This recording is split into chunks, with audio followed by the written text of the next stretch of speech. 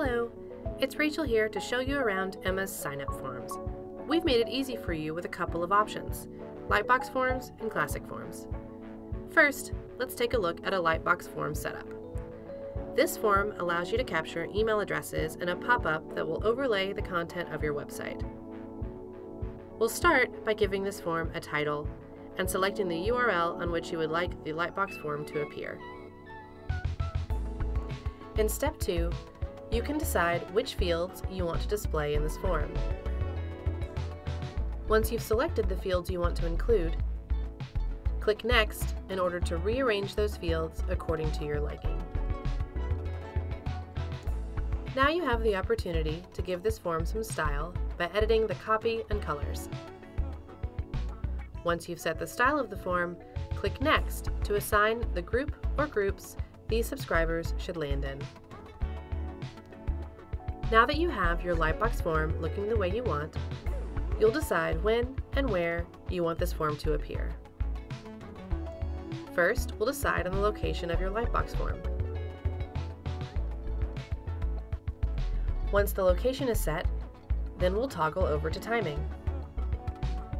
You can have the form appear immediately, or set criteria for how many pages you want your visitor to navigate through before seeing the form, or how many seconds of delay you'd like there to be before the form pops up.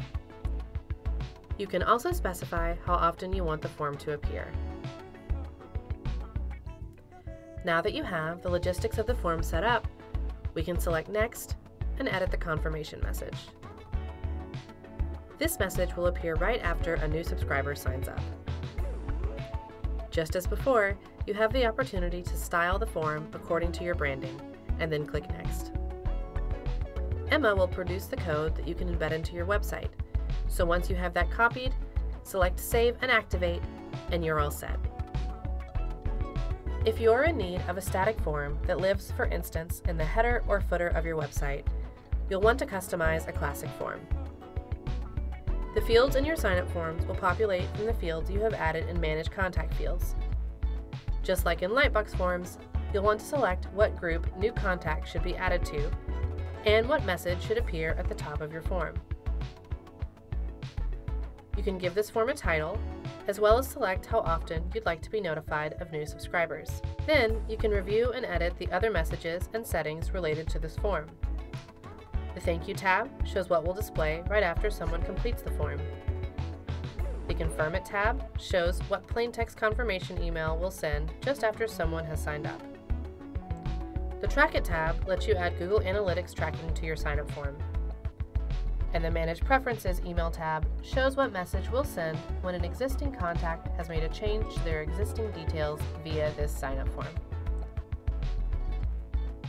Once every setting is to your liking, click Save, and then it's time to publish this form. On the Sign Up tab, click Publish this sign-up form, and you'll see several options. They range from simply grabbing the URL to copying JavaScript, which you can style and embed on your site. No matter how you decide to display your form, get it out there and start watching your audience grow.